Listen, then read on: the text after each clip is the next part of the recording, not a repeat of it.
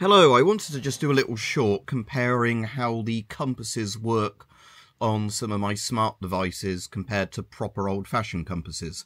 So what we've got here is my smartphone compass, my smartwatch's compass, my previous more expensive Google one, the Fitbit, didn't even have a compass on it, and then a British Army compass made by a Swedish company, Silver, and an old Swiss marching compass.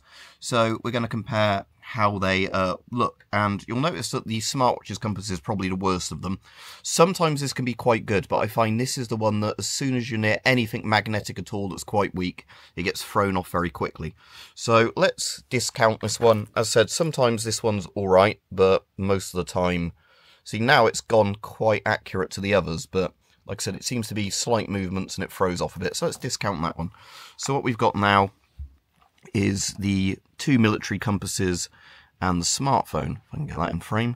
So let's pop that back down and let's turn them around a bit. So at the moment, these are all pretty accurate.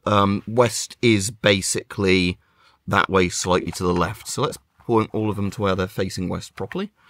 And then, right, I'm facing roughly east now. The house isn't directly on an east-west sort of angle.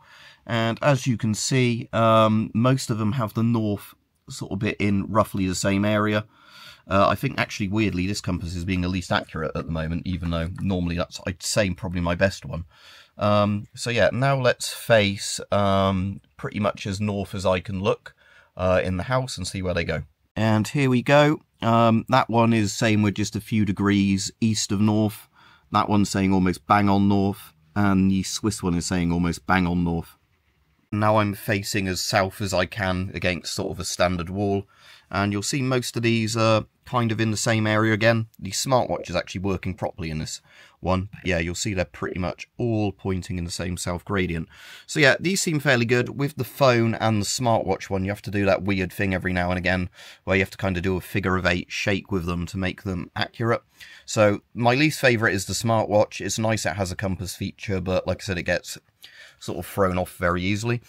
The smartphone is actually pretty good, but like I said, it still goes off now and then. And again, my favourites are probably, like I said, the actual retro compasses. Don't need any power for them.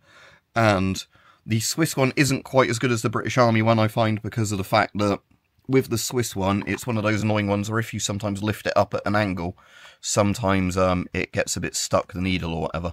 So yeah, my favourite is probably the silver one. It's got some old tritium in it that's very faded now.